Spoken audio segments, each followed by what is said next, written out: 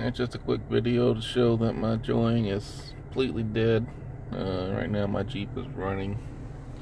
See the keys on the on position. Lights are on. Lights are off, but the dash is on. You can see it doesn't do anything, doesn't make any noises. Pushing the steering wheel controls don't have any impact. If I turn my headlights on, these don't light up at all. See, there's just nothing. Even if I take the screen off, see, there's pretty much no lights back there either. Just seems entirely dead. I can take the card out, makes no difference, still dead.